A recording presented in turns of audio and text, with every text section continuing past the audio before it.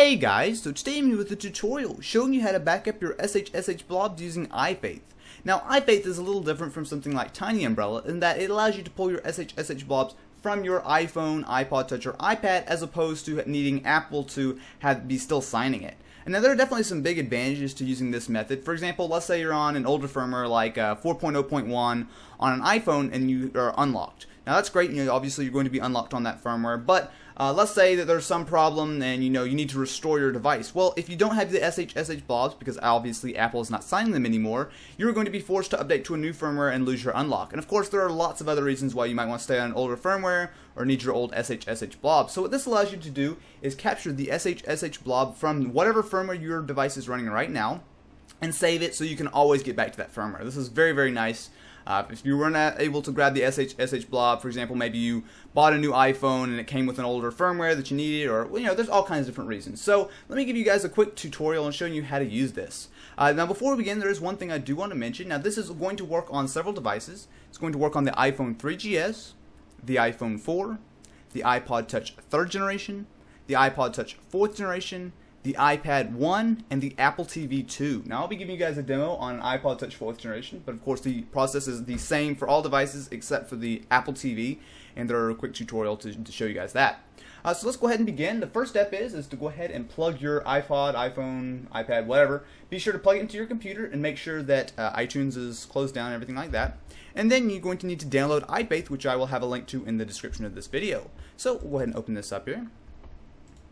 Take just a moment to load, and then once it does, you guys can see here it's just a really simple interface. Just tell you that it's not for commercial use, so that's fine. Click OK.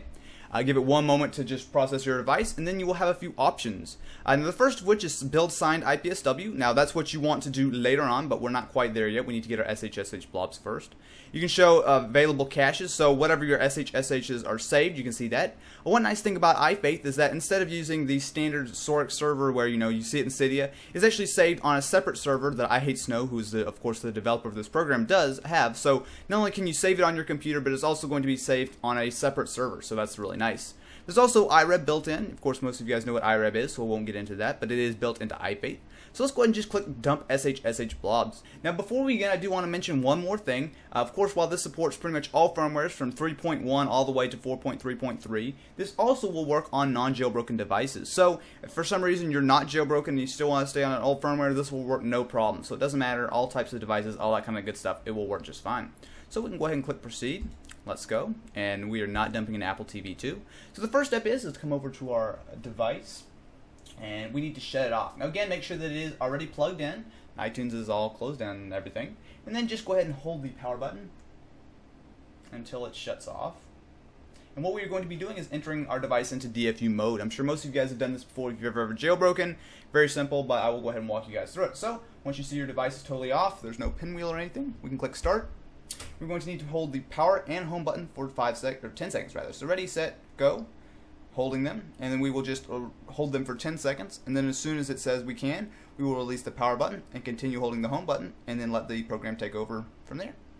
Alright, so we're done with the power button. I'm going to continue holding the home button. So you guys can see that okay here. And it'll take, it says about 30 seconds, but there we go.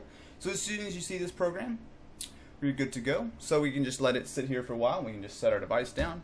And now it will take a few minutes to go ahead and capture all of our SHSH Blobs. Okay, so as soon as it's done, it will ask you for a place to save your SHSH Blobs. This is very important. While it will be stored online, of course you can use it through there, it's really nice to have it saved on your computer, so you can just pick any old place. I'll just pick my desktop, save it up.